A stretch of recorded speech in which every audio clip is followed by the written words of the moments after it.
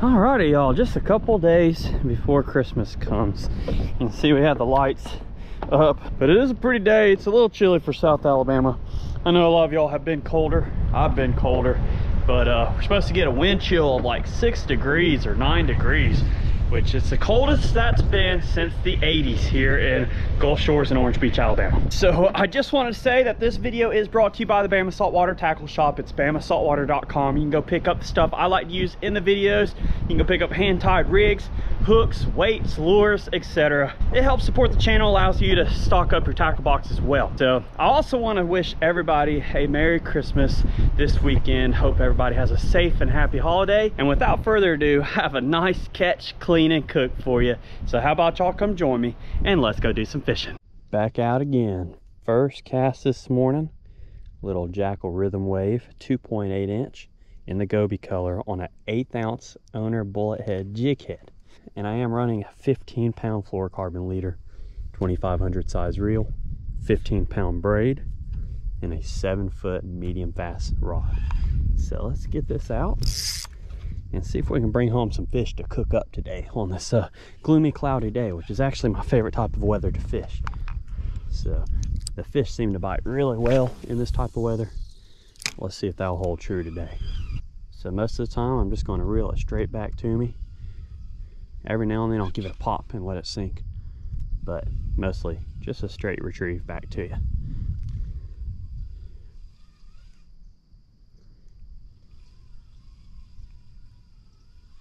At least we know there's plenty of bait around. Oh, and that was already a fish. I was looking at the bait and already had something follow it back to the boat. Dang, okay. I think we might have a good day.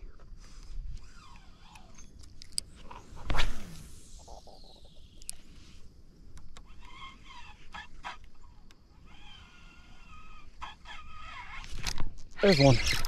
All right. Oh, that's a nice one. Is that a trout? I think we can get this landed on the boat. We have dinner. Oh. As soon as I said that, I'm gonna loosen that drag just a hair more. Dang it.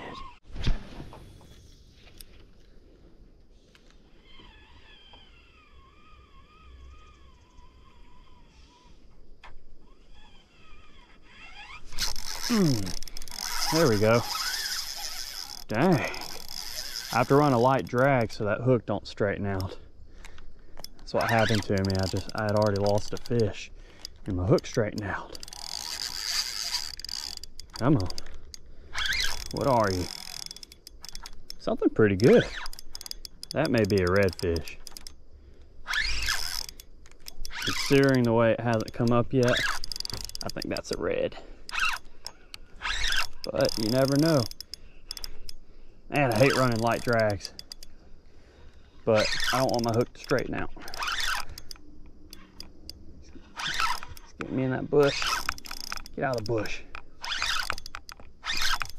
I just want to see you, buddy.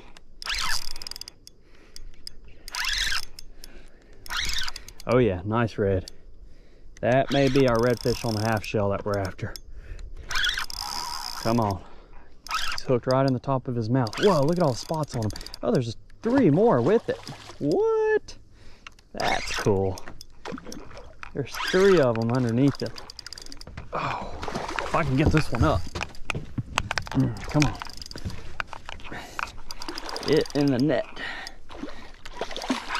Oh, that's the hard part. Uh-oh. My trolling motor's snapping on twigs. Dang. That's a good one.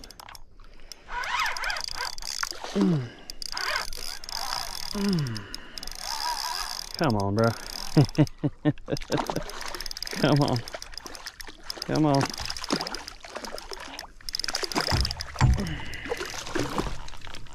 Oh, and we got him. Woo! I have to play a light drag on him so I don't straighten that hook, but that's a nice redfish. Dadgum. Okay. That's a really good one. A little bigger than I thought it was. That's gonna be an overslot fish probably. Look how wide it is. All right, and look at that lure in his mouth. See, this is a light jig head. Oh, oh wow, and it just came out. Dang, I just got bit by that joker. That actually hurt. But okay, yeah, see that hook almost straightened out right there. Look at that. Look at the spots on him. He has 1, 2, 3, 4, 5, 6, 7, 8 on one side, and then 9, 10, 11, 12, 13 spots on him. Man, that's a good one. He's gonna make our redfish on the half shell, and I'm in a big bush, but I'm so excited. So, and he was hungry for that lure. Let's put him in the cooler, y'all. Okay, I gotta get out of these woods, but that was an awesome catch. Man, that branch back out where it belongs. But he had 3 more with it, and he ended up being 25 inches. So right on that upper slot. Perfect to blacken on the half shell. It's right here. I didn't see him until I was right on top of him.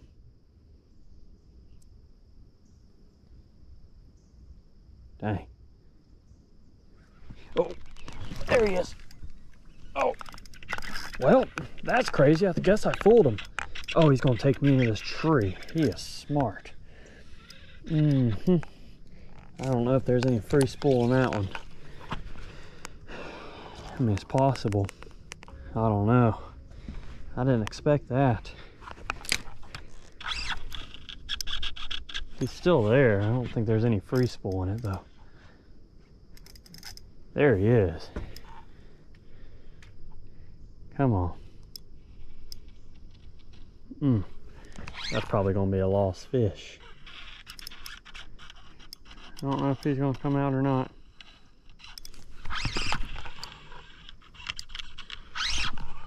Oh, I think he did. Oh yeah, it came out. Okay. Man, see, all you gotta do is free spool sometimes. I saw him sitting right there and I scared him away with the boat, but I guess he was hungry enough to eat my lure. That was cool. Okay, let's get the net on. I ain't gonna be able to boat flip this one. And he's gonna go back. He deserves to go back. Oh, that is a perfect slot though. Y'all, I didn't expect that one. He was right below my trolling motor. And I thought I scared him away and I just jigged a little bit and he smacked it. So I gotta get that lure out. Gotta get you one of these little D-hookers. They're cheap and they work amazing. But he's gonna go back. Okay. Ready? There he goes. Healthy release. That was cool. Dude, he was up in this tree branch and I saw him and there's a crap ton of mullet. There's little bitty fry. And then I got right on top of him before I actually saw him. And he went down. And so I just started jigging a little bit and he smacked it. I don't know if that was the same one, but it looked like the same size. That was cool. So I free spooled it, and a lot of times those fish will get themselves unstuck. When they feel resistance, they try to go opposite of that resistance. So if you free spool it or free line it and take all the resistance off of them, they'll normally calm down and swim out. Not all the time, but a lot of times they will. Just a little tip. I brought Mom with me, so made a little pit stop, picked her up, see if we can get her on some fish. There's an osprey and a heron. It sounds like Jurassic. It does, don't it? I love being back here. You got a good one, huh? Something hit it hard. Dang. I was about to crank up, and that's a nice red. Yeah, there you go. That sucker bent. This little bitty redfish bent that rod over double. It is nice though. Want to come hold your fish? Okay, I'm happy. On Mom's pink St. Croix, look at that. I was just about to pull up the trolling motor, and there you go, on artificial, huh? Yep. On that Z-Man minnows. That's the first time I ever caught a fish on Z-Man. And wow, its tail is beautiful. Beautiful tail. Is he a keeper? He would be on the verge, but we have that big one in the cooler, so we're gonna let him go. Wow. Alrighty. You're a pretty little fish. You want to go back? There you go. There you go. Hey, that good was deal. Fun. Mom just did another cast and immediately hooked up again. That's another red. You found the redfish. There we go. They're all 15 inches, so. I finally figured out how to work this email. That one would be a keeper. Can we please? And we want to keep them? Yes, okay. please. We'll keep it. That one is a keeper. That was immediately after we just released the other fish, and you cast right back out and got you another one. That bait just looks so good. So we'll keep this one. They only have to be 16, and so Mom wants to keep it as long with my big one. All right, making another cast. Caught 2 redfish back to back. That's pretty good. Is that how you're working it? Yep. They liked it. That's awesome. I finally figured out. All right, y'all, so we're gonna take these redfish back home. There's the one I caught, really pretty red, and then Mom caught hers, just snail, really fresh lower slot red, perfect eating sizes. So we're actually gonna do redfish on the half shell, one of my favorite ways of eating these fish. So that is awesome that we were both able to not get skunked today. The trout didn't cooperate, but hey, how can we complain about catching these beautiful fish? Oh, they're cold too. Yeah, they are. But let's go ahead and throw these in the cooler. I'm gonna see y'all back at the house to do some fish cleaning. So we have Mom's lower slot redfish here, and then my upper slot redfish, which he was actually right on the dot. But look at that mouth. I mean, this fish could actually fit in the mouth of this redfish if I wanted to. But I'm gonna go ahead and clean these. Really easy to get a half-shelled redfish, which means I'm just going to get a fillet and then we leave the skin and scales on because that's what we're going to cook it on. So I'll set that one aside. Let's do this big baby. They are tough to get through sometimes, but a sharp knife helps. I use this sword 7-inch, which I'll link down in the description below. They do support the channel. So real easy, and then I like to flip the knife around and find that little zipper, which most fish with scales have what I call a zipper. See how I'm pushing through and it's going right through those scales and everything all the way to the tail. That's what I call a zipper because it's opening it up. And see, and then we're just going to fillet it right off the bone. Try not to miss any meat. Nobody's perfect. I'm not.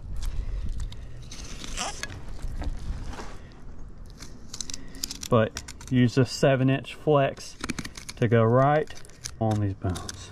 Go over the middle spine and then go back down the other side. That's not miss the tail meat. And I like to cut it off. And then I do like to fillet around the rib cage. So I'm going to go over and around that rib cage. There we go. Best I can here. Boom. Now we have a pretty boneless fillet, and that's it. I mean, we're going to cook it just like this once I clean it up. I'm leaving the skin on, leaving the scales on. Make sure you don't leave any guts in there. There will be some pin bones that you can pull out with tweezers if you want. So once you rinse it off, it should look just like that. Really nice redfish fillet. And it's going to go on the grill. So I'm going to do the rest of this fish the same way on the other side. And you see, I really didn't miss that much meat. There is a nice collar here that you can take out, or a redfish throat. That's very delicious. And you have that belly meat there too. But let me finish this up and then we'll get to cooking. So I have 4 fillets rinsed up, cleaned up, and they're ready to go. And they're going to be right here and go straight to the grill. And then we'll add our seasonings while they're on the grill. So they'll never actually be inside of a building. I don't think you can get any fresher than that. But look at that, beautiful colors on these. And this is going to be an outstanding meal. I'm going to grab the 2 big pieces first. And I've already rinsed them off with fresh water. So there's no blood or any of that on there.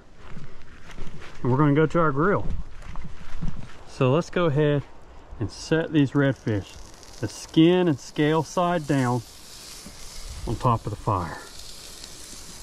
These are thick pieces, so they're going to take a while to cook. So I am doing them over direct heat. So we're grilling our redfish on the half shell. Now my seasoning of choice, I'm using the Chef Paul's Blackened Redfish Magic, just because it's tried and true and it's not too salty. So I can add salt to my taste and what I like to eat. So we're going to take this up, make sure you mix it up. It's got some good flavor in there. Really good smell. All right.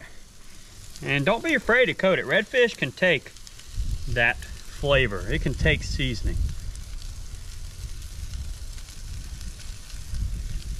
All right, and this is a thick fillet as well, so it can definitely take some seasoning.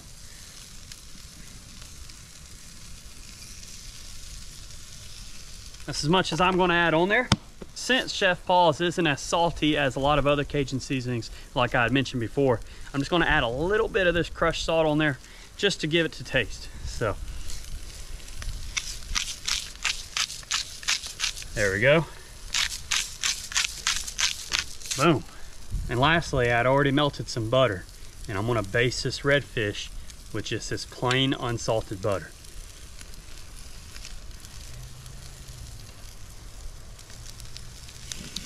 And that's going to get it the flames way up there, and you can let that skin burn. That's why we're doing the skins and scales down, and it's not going to be flipped. You want to make sure it's cooked all the way, but that skin can take the heat. So you can do extra virgin olive oil if you want as well, but the butter works just as fine.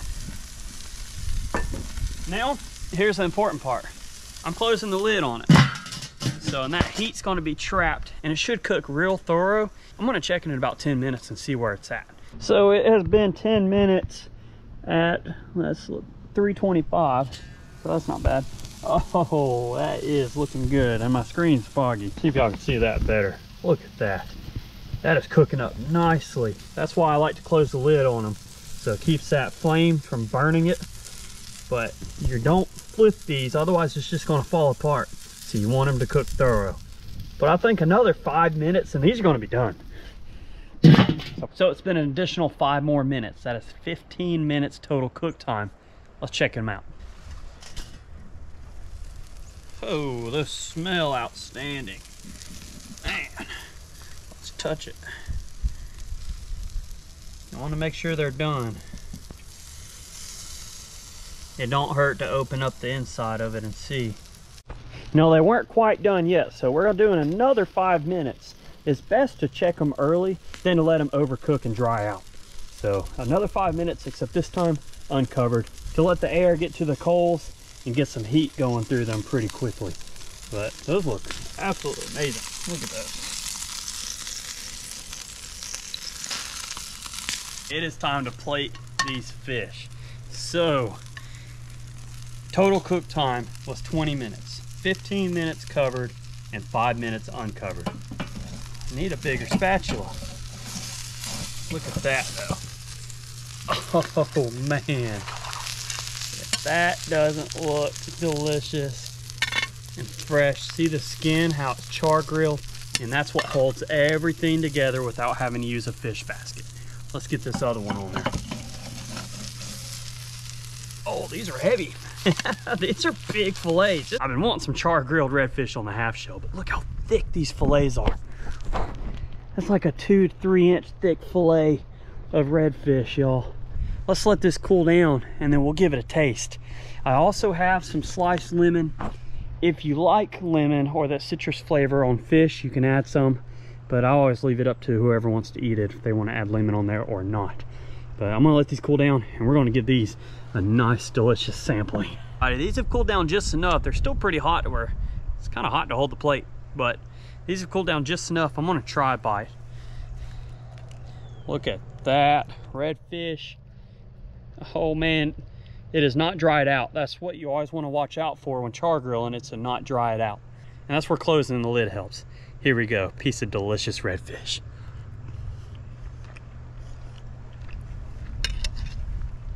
Outstanding, smoky, fresh fish. That is perfect. Let's get another bite here. But here we go, that butter, the Chef Paul's Cajun blackened redfish magic. That is magic right there. That's a phenomenal, fresh tasting fish. I wish y'all could try this. But if you do catch you a redfish or any type of fish with some thick scales like that, like sheep's head, I've done one, redfish, black drum that are a little bit smaller, they're phenomenal. Red snapper, They're great on the grill like that, char grill. Leave that skin on. You don't have to be a master with the knife to get a fillet like that, and you'll have a meal that is very simple but delicious and fresh tasting of the awesome environment that we're in. So these never went inside. They went straight from the water in a cooler and then on the grill. I'm gonna go share it with everybody. So I appreciate y'all for watching. Don't forget to go check out the companies that support the Bama Saltwater Fishing Channel and get you some stuff such as this bow shield, rust free. So I wanna thank the good Lord up above for everything he does for us, especially that delicious fish. And we'll see you later.